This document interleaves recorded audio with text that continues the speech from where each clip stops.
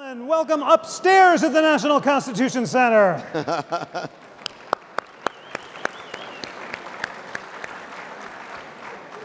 You heard the passion of Professor Gates downstairs and of all of our colleagues, so we're just going to jump right into this conversation. The one thing I have to say is, I think you can tell it is urgently important to bring as many school kids as possible to come see that incredible exhibit. And that is why I'm thrilled that last week, Dr. William Haidt, the superintendent of the school district of Philadelphia, sat with me up on this overlook and announced that the school district and the Constitution Center are launching a program to bring tens of thousands of Philly school districts to the Constitution Center every year. Wow. We're calling it the Constitutional Ambassadors Program. We're going to go seek support, and those great kids are going to start the experience in their classroom, come see that Civil War exhibit and see the Constitution Center, and then connect to classrooms around the country using our virtual constitutional exchanges for hour-long conversations about the Constitution, moderated by a judge or a master teacher. Wow, that's great. It is an amazing project, and we're so excited to share it with you. All right. Professor Gates does need no introduction. He is author of this best-selling book, Stony the Road, Reconstruction, White Supremacy, and the Rise of Jim Crow, which is the companion book to the Pathbreaking series, which is just run on PBS. The book is superb. It tells the story with more vivid detail and more powerful images than I've seen before of how the promise of Reconstruction, which we saw in the gallery, was brutally thwarted by the South and the heroic efforts of African-American intellectuals and others to try to resurrect that promise. We're going to jump right into the conversation, but before we start, we're going to see a clip from the series. Let us watch it now. Most of us know that our country fought a civil war in the 1860s, but less is known about what came afterward. The chaotic, exhilarating, and ultimately devastating period known as Reconstruction. Did you ever study Reconstruction in school? No. A paragraph or two. We never really studied it. I didn't learn anything about Reconstruction.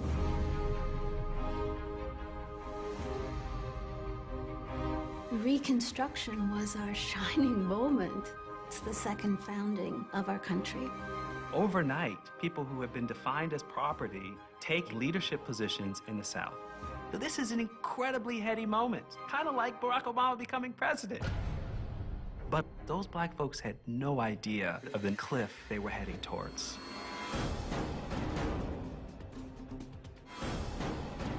Reconstruction produced a violent backlash, a racist backlash.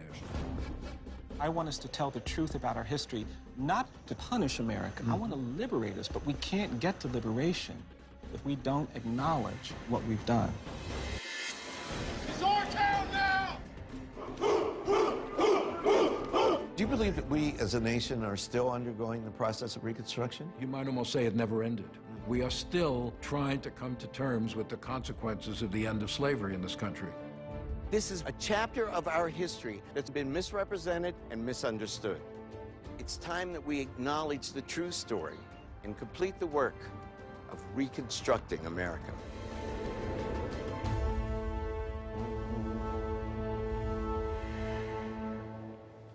Thank you. Thank you. Thank you. I want to correct one thing that you said. You said that every school child in Philadelphia should see this exhibition. Every school child in America should see this exhibition. You're absolutely this is right. The most amazing exhibition about Reconstruction that I've ever seen. I learned things on our tour that I had never seen the different drafts of the 3 Reconstruction Amendments. So thank you, and thanks members of the board and all the people who support this marvelous center for making this education possible, because we never really have dealt with the issues raised by Reconstruction. Thank you so much for that. I learned so much from that interactive too. I'll ask you what you learned, but also what you want Americans to know about those Reconstruction amendments themselves, the 13th, 14th, and 15th Amendments. Well, one of the most interesting things, the 13th Amendment, of course, abolished slavery, December 6, 1865. And most people know it now because of Ava DuVernay's documentary, who didn't know it before, because we were raised to think the Emancipation Proclamation abolished slavery, and of course, it didn't. Historians think maybe 500,000, 4 million enslaved people were able to get behind Union lines and therefore gain their freedom before the end of the Civil War. But the institution of slavery was only abolished by the ratification of the 13th Amendment. The 14th, as you said so eloquently, the Equal Protection Clause, and birthright citizenship. You ever wonder where birthright citizenship came from? Charles Sumner and his colleagues were trying to figure out what is the status of these people who had been property for a quarter of a millennium, and they came up with birthright citizenship, which was brilliant, actually. And then finally, that's 1868, and then finally, the ratification of the 15th Amendment, which effectively gave black men the right to vote. It said that race could not be used to prevent or prohibit any American from voting. But what's very curious about the 15th Amendment is that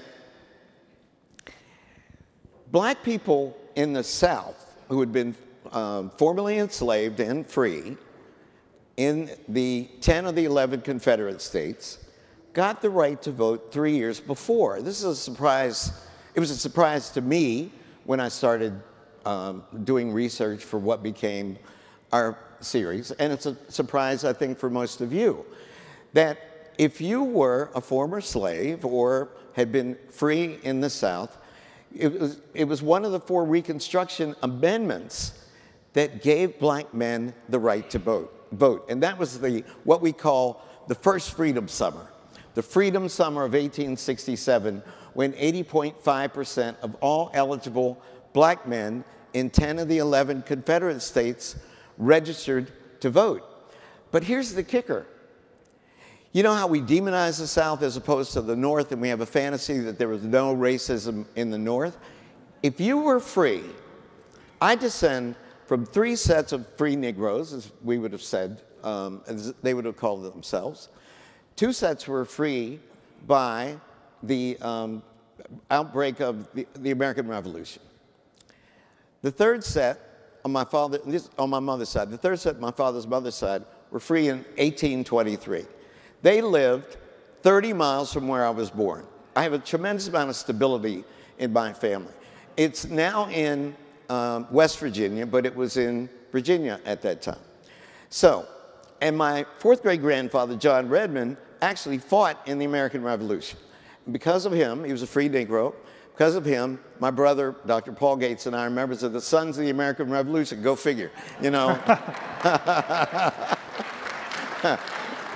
Not exactly a predominantly black organization, you know what I'm talking about? So, hold this in mind.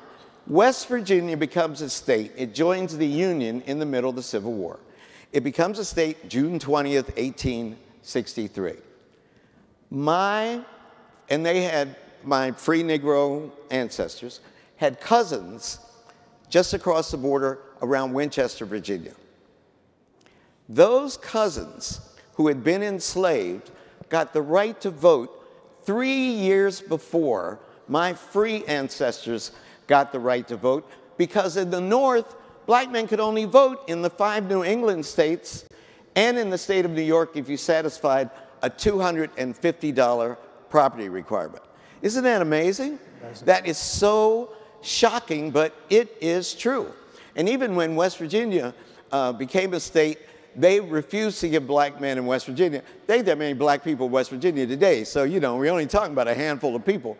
But they refused to give them the right to vote. So it was those 4 Reconstruction Acts that really laid the groundwork for citizenship and for the right to vote. Now, I first studied Reconstruction. I didn't study it at all in high school in Piedmont, West Virginia, but I studied it at Yale. My sophomore year, I took a 2-semester survey course, Introduction to Afro-American History. Oliver, where are you? We were Afro-Americans at that time. You remember that, right? And the professor, William McFeely, who went on to get a Pulitzer Prize for his biography of Ulysses S. Grant, had us read W.E.B. Du Bois's book, Black Reconstruction, published in 1935. And it was radical because it challenged the Dunning School of historians at Columbia University, and they were part and parcel of the mythology of Reconstruction being a dismal failure and an embarrassment to the history of American democracy. And Du Bois took on the Dunning School. And Eric Foner, the chief consultant to our series, it's so ironic that he is our leading Reconstruction historian at Columbia University. It's almost as if, I think he's about to publish his 10th book on Reconstruction on the 13th, 14th, and 15th Amendments, which will be out in September. I think it's a personal mission for him to refute the terribly racist claims made by the Dunning School, his own predecessors in the history department at Columbia, and set the record straight. So McFeely had us read Du Bois's book, Black Reconstruction, and then a book by Rayford Logan. Now, most of you haven't heard of Rayford Logan, but Rayford Logan was the 3rd or the 4th black man to get a PhD in history from Harvard. And at one time, he was engaged to Letitia Gates, who happens to be my great aunt. So I'm very biased about Rayford Logan. But he wrote a book called The Betrayal of the Negro. And it's about the period immediately following Reconstruction. Reconstruction, people argue about it, but generally accepted dates 1865 to 1877. So Du Bois's book ends in 1877. Logan's book begins in 1877, and that is the period of the rollback to Reconstruction. And it takes a while to roll it back because black men had an enormous amount of power. Black people were in the majority, South Carolina, Mississippi, Louisiana, almost in the majority, Florida, Alabama, and Georgia. Florida, Alabama, and Georgia. So there were 16 black men elected to Congress between 1870 and 1877, including 2 United States senators. In South Carolina, Speaker of the House, Secretary of State.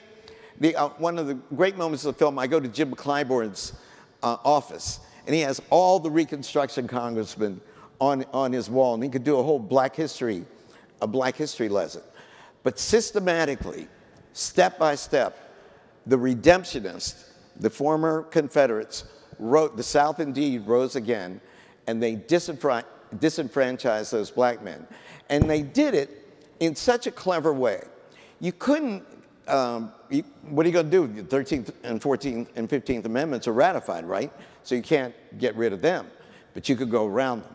And starting in 1890 with something called the Mississippi Plan, there were state constitutions, which then unfolded over the next 16 years in each of the former Confederate states. And that's when they established poll taxes, literacy tests, comprehension tests that only a law professor could possibly understand. You want to know how dramatically effective these state constitutional conventions were? Louisiana, one of the majority black states, in 1898, before their state constitutional convention, had 130,000 black men registered to vote. The new Constitution was ratified in 1898. By 1904, that number of 130,000 black men registered to vote had been reduced to 1,342. There were 2,000 black men elected to office, according to Eric Foner, during the Reconstruction period. The last Reconstruction congressman, George Henry White, bids farewell to the Congress in 1901. And there wouldn't be another black man elected to the Congress until 1929, when Oscar DePriest from Chicago is elected to Congress. How is he elected to Congress? Because all those black people took part in the Great Migration, went from Mississippi, particularly to Chicago, went from Mississippi and the other southern states north, and because of the 15th Amendment, they had the right to vote. And so they vote a Northerner into the Congress. So for my introduction to Reconstruction was coterminous with an introduction to its rollback. And that's why we made a 4-hour series. The first 2 hours are about Reconstruction, the great heights that black people achieved just out of slavery, and this great moment when Lincoln's desire for a new birth of freedom was realized, our first experiment with interracial democracy. And it was greeted by the rise of white supremacy. I said that the 13th was ratified December 6, 1865. The Ku Klux Klan was invented December 1865. There were 8 pogroms or massacres, major, between 1866 and 1876, starting in Memphis, ending in Hamburg, South Carolina, in 1876. So this was not an untroubled period. The Ku Klux Klan hearings, and all these volumes are online now, and you could read them. That's the closest that we've come in this country to a Truth and Reconciliation Commission. When Grant sent troops to suppress the Ku Klux Klan, and they asked all these black people who had been victimized by the Ku Klux Klan because they had been trying to vote. Women were raped, black men were lynched, they were beaten, they were threatened, they were even bribed, or there were offers of bribe to keep them from voting because they had so much power. And I think that the manifestation, the expression of all that power, not only scared the daylights out of the former South, as you might expect, right?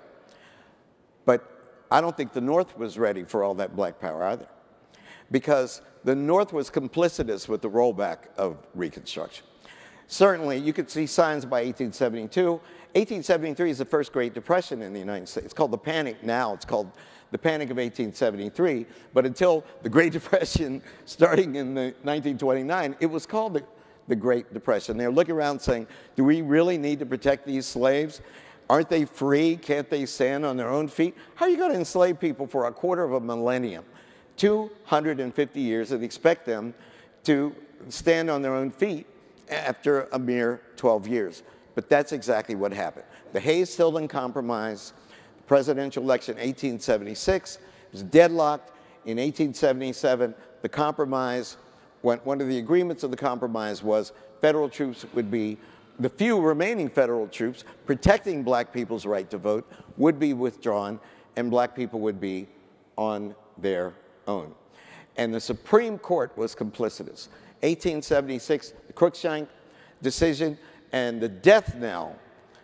Scholars argue about when Reconstruction was over. Black people basically had a funeral at a big church in Washington, 1883, right after the Supreme Court said that the Civil Rights Act of 1875, which established equality, social equality as it was called then. Black people could ride in streetcars and stay in hotels, et cetera, et cetera, et cetera. Supreme Court said that was unconstitutional. And Frederick Douglass, Blanche K. Bruce, the former United States Senator, John Mercer Langston, Richard T. Greener, the first black graduate of Harvard, all gathered in a church, and the church was packed just like this. And Langston spoke. And it was, they just said, how could the country do this to us? How could they abandon us? How could they throw us to the wolves in the way that they have done? It was, Du Bois said famously, if you want to think about the rise and fall of black freedom, the slave went free, stood a brief moment in the sun, and then moved back towards slavery again. And that is the history of the rise and fall of Reconstruction.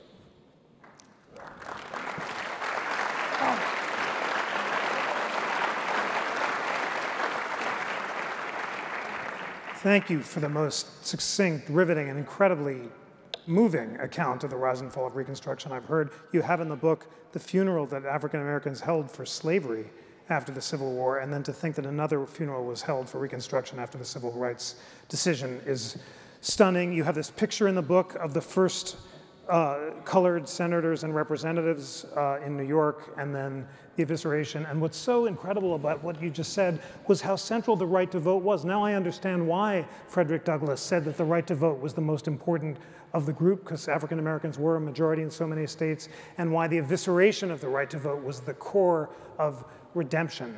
Tell us more about how the racist redemption-based backlash eviscerated the right to vote through Supreme Court decisions, through terrorist violence, and through discriminatory laws like poll taxes and literacy tests. Oh, sure. But could you do me a favor? Could you hold up that the picture's lithograph? amazing. This lithograph is from 1872.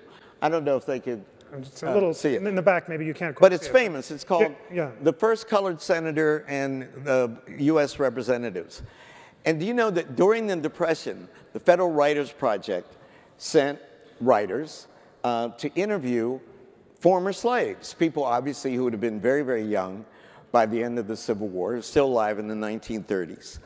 And in these very small, often they were former homes occupied by slaves on plantations, right? They found, grease-covered, faded copies of that 1812 lithograph. You know how the way that people, you go to a black home, there's Jesus and Martin Luther King, and yeah, now there's Jesus, Martin Luther King, and Barack Obama, you know? They had that lithograph. And I studied that, the history of that lithograph. 3 of those men were born free. And we tend to forget, and one was English. Robert Brown Elliott was born free in Liverpool. There was so much action, so much excitement about Reconstruction that Elliott shows up in Boston. He's part of the British Navy, born free in Liverpool, educated. He's part of the British Navy, shows up in Boston, hears about all this opportunity in South Carolina, goes to South Carolina. Richard Harvey Kane had been moved by the AME Church from New York to revitalize Mother Emanuel, and you all know Mother Emanuel because that's where the 9 martyrs were so horribly murdered that day. Richard Harvey Kane, great entrepreneur, starts a black newspaper and hires Elliott to work for him, and then Elliott runs for the state legislature and then for the Congress. When Richard Greener graduates from Harvard in 1870, endless opportunities. Does he go to New York? Does he go to Boston? Stay in Boston? Does he go to Philadelphia? No, he goes to Charleston, South Carolina, because that's where the action was. We can't imagine it today. You can't imagine how much promise and energy and optimism. Think about it. Think about what that was like if you had been enslaved up to 1865. Endless horizon, then boom, within 12 years, all gone. It's just horrible to contemplate. I often, as a person, I was born in 1950, I often think, Oliver, I'm sure you do too, what it would have been like to be black with the same capacities that we have now. You wouldn't have gone to Oxford. I wouldn't have gone to Cambridge. I wouldn't have gone to Yale. Where were you an undergraduate? At Lincoln. Oh, the historically black Lincoln University. Right on, my brother. The first, of course you were. We would not have had those opportunities. And I can imagine the heartbreak when you read the speeches made that day at that church in 1883. And then Douglass went to Lincoln Hall 3 days later and made another speech separately about the betrayal of the Negro. And you ask, why would they do this? Well, what remained the leading export from the United States and through the 1930s? Cotton. Somebody had to pick that cotton. And you were moving from an economy where the labor was free, ostensibly, right, as performed by slaves, and it needed to be replaced to maximize profits with a form of what? Neo-slavery. So sharecropping, debt peonage, vagrancy laws. If you saw 3 black men, 4 black men on the street, they could be arrested, put on the chain gang. You know all those images of chain gangs? That's where they all come from. Between 1889 and 1930 or so, 3,700 black men are lynched in the name of many, not all, but many accused of rape, raping white women, right? Both Frederick Douglass and Booker T. Washington pointed out that nobody was accused, virtually, was accused of raping a white woman during the Civil War in the South when the masters were away fighting and the male slaves were back on the plantation. Think about that. Isn't that curious? Lynching was a trope that was invented as part of a larger white supremacist rhetorical superstructure. And one of the fascinating things that I figured out when we were making the series, and particularly when I was writing the book, was this was the time of America's first social media war. It was a battle between these confected images of black people as thieves, liars, venal, deracinated, Sambo art, we call it. And this book is full of, every chapter is followed by a visual essay comprised of these horrible images which we all have seen. It's called memorabilia now. But black skin, thick red lips, white eyes with black pupils, and wild hair. And these were black men stealing chickens, black people eating watermelons, black people, male and female, in every exaggerated, humiliating form through which you can represent a human being. Hundreds and hundreds of thousands of these images are produced after the fall of Reconstruction, and particularly in the 1890s. Why in the 1890s? Technological accident. Chromolithography is invented earlier in the century, but it becomes cheap in the 1890s, so that you can widely distribute 4-color images in advertisements, trade cards, postcards, posters, on games. So it was possible for a middle-class white family, from the time your alarm clock went off, because these images were everywhere, you'd hit an alarm clock and you'd see Sambo staring at you on the alarm clock. You put your feet down in bedroom slippers, and there would be a Sambo or Aunt Jemima figure staring up that had been embroidered into your bedroom slipper. You go to have breakfast, and your tea cozy was a Sambo image. Your egg cups had Sambo images on them. You go to work, and you come home, what's one of the favorite parlor games? 10 Little Niggers. That was one of the favorite parlor games in America at that time. Everywhere a white person saw an image of a black person, it was of a Sambo. It was of this racist caricature. The whole point was to create a subliminal hypnotic effect, so that when my colleague, now departed, Barbara Johnson, who's a genius, wants to find a stereotype as an already read text. Think about how brilliant that is. An already read text. What does that mean? I can look at you, you're black. I don't see you. I see Sambo. I see Aunt Jemima. I know exactly who you are, because the society has confected an image superimposed on who you really are. And you are forced to live up to, or down to, however you might want to put it, that racist image of yourself. So what did black people do? They fought back with their own concept called the New Negro. The talented 10th, the educated black people say, all right, well, we can't win this war. Maybe what you're saying is true about the uneducated black people. But we are educated, refined. The concept starts in about 1890.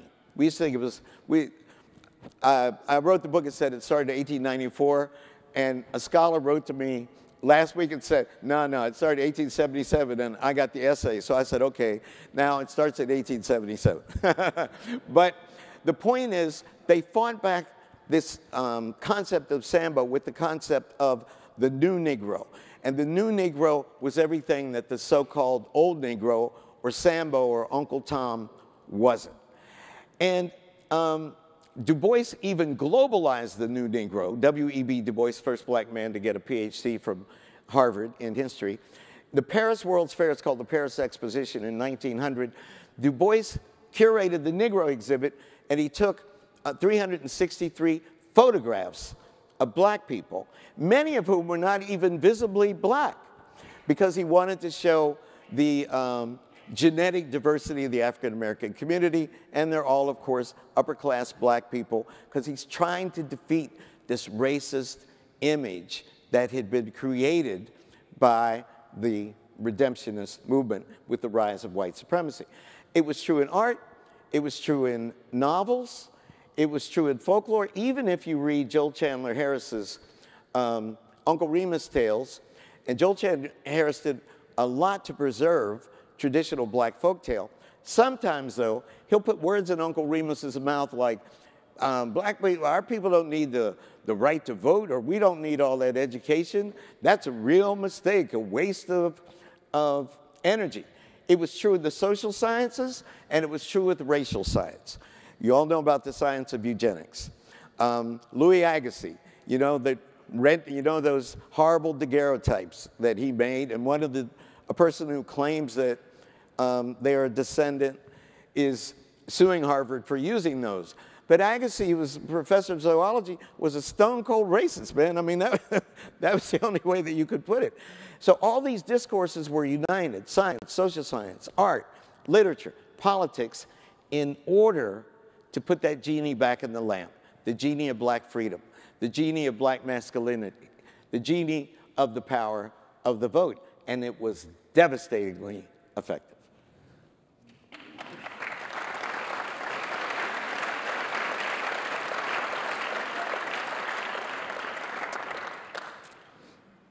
Could it have been otherwise?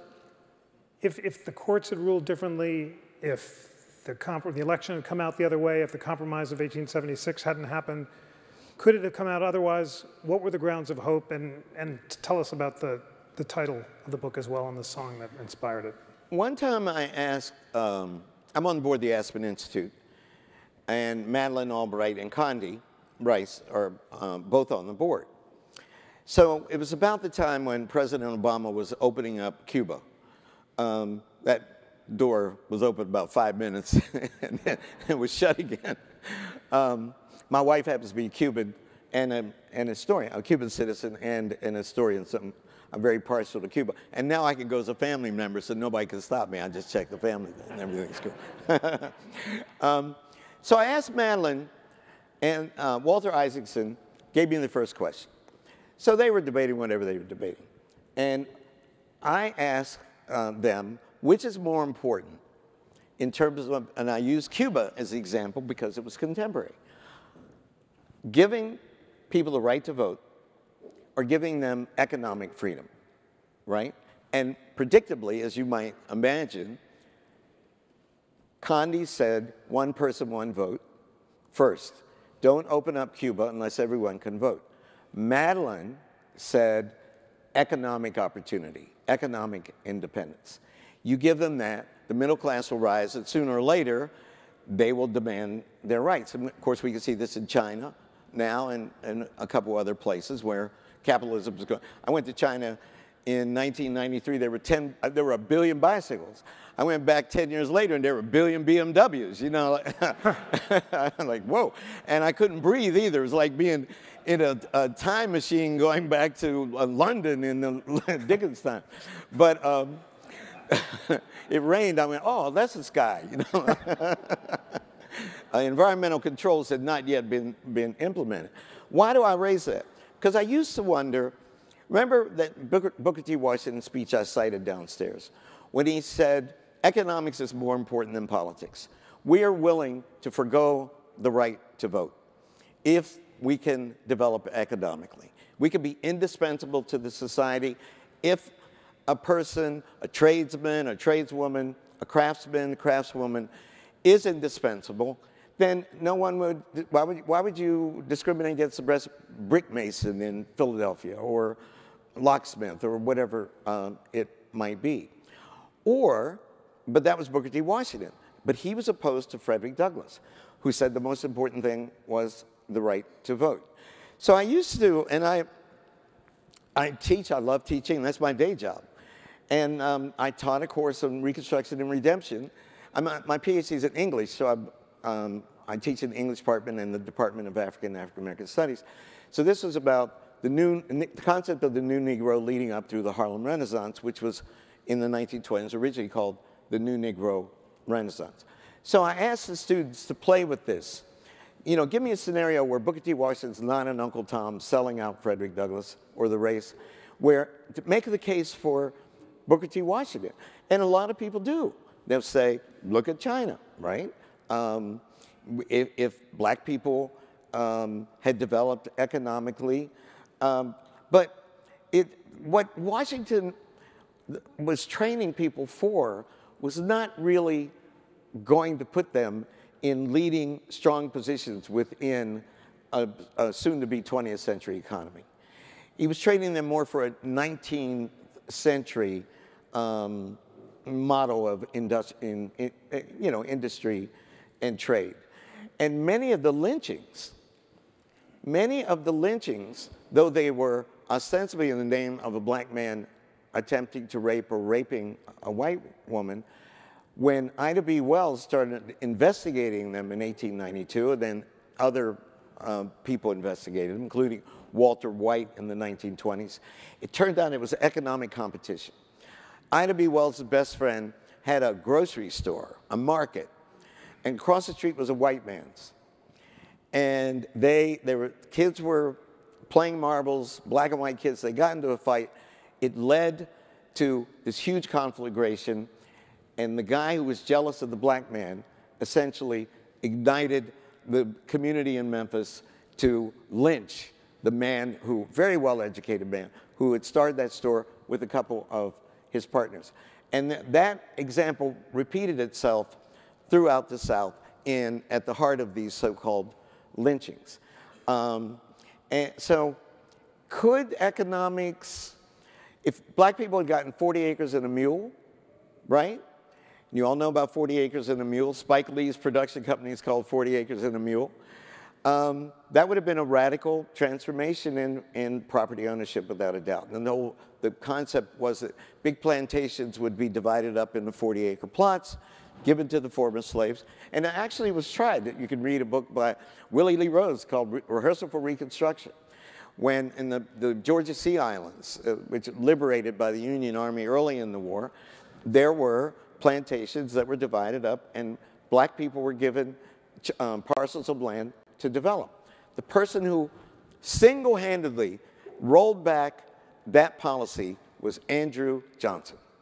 And Andrew Johnson sent General O.O. Howard, the first head of the Freedmen's Bureau and a hero of the Civil War, to those black people living on those Georgia Sea Islands to tell them, right off South Carolina, that they had to give the land back to the former masters who had enslaved them. That's horrible.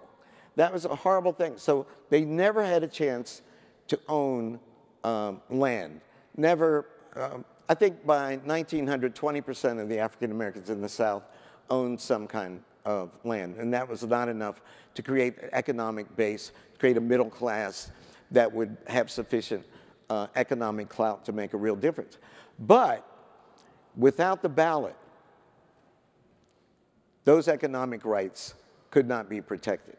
So in the debate between Condi and Madlin, in terms of specifically black Americans following the Civil War, the most important thing that could have happened to change the fate of interracial democracy in America was protecting the black man's right to vote. And only men could vote, of course, is why I said black men. And the people who were trying to roll back the Civil War understood that that was the vulnerable point. If we could take away their right to vote by intimidating them, discouraging them, threatening them, killing them, raping them, and then finally after 1890, taking it back through these dubious state conventions, then we can put them back on the plantation. Then we can call them, they were slaves by another name. And that's what they did. And not only that, starting with the United Daughters of the Confederacy in 1894, they even published guides to textbooks guides to textbooks about the Civil War and Reconstruction. Mildred Lewis Rutherford. I taught her, you fact check me, it's either Mildred Lewis Rutherford or Mildred Rutherford Lewis. I always get it mixed up. But I taught my graduate course, her book called The Measuring Rod had 20 principles. And if any book that a librarian was considering purchasing or a teacher was considering using in the classroom, if any of those books violated any one of these 20 principles, the order was, don't buy it, don't use it, don't teach it. You know what was in there? The Civil War was fought to free the slaves. Jefferson Davis, any book that said anything bad about Jefferson Davis, you couldn't do it. That the slaves were mistreated, that they hadn't been happy in their condition, you couldn't do it as a book. That was, her common core was the lost cause. And that was the beginning of the lost cause mythology that culminated, well, in physical form with all those Confederate monuments. All those Confederate monuments, I mean, not literally every one, were built in the 1890s in the early years of the 20th century. They were the physical manifestation of redemption, of the rise of white supremacy. And when I heard about the murders at Mother Emanuel Church, at first I thought that anybody who would pray with 9 black people, including the preacher, and I did the last interview with Reverend Clementa Pinckney, as it turns out, that anybody who would pray with the people on Wednesday night at a prayer meeting for an hour and then systematically kill them just had to be purely deranged. That must be an act, an unfortunate, sad act by someone who was suffering from insane mental condition. But he was a white supremacist. He knew what he was doing. He picked that church because it was the heart of the black community in Reconstruction. And he was quoted as saying, they're stealing our women. They're taking up job opportunities. You know, the same kinds of lies and heinous accusations that the Nazis made about Jewish people in the 1930s. That is the logic of white supremacy, or the illogic. That's why, if it could happen to black people with the sanction of the 13th and 14th and 15th Amendments, so close to the Civil War, in which now historians estimate 750,000 Americans died, if it could happen then to us, to our ancestors, it can happen anywhere, and it can happen again. And that's why we have to be vigilant. That's why I did this series. Just to remind everybody that the rights you think are permanent and inviolable can be snatched away at any time. And those of us who love liberty and justice have to fight to defend those rights.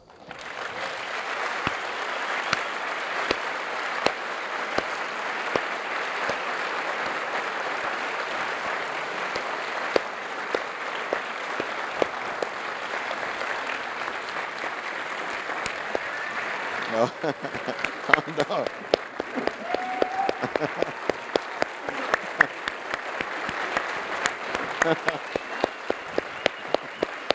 Thank you. Thank you so much. Thank you.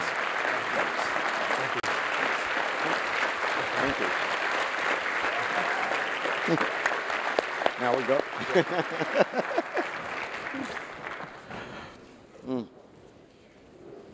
Thank you.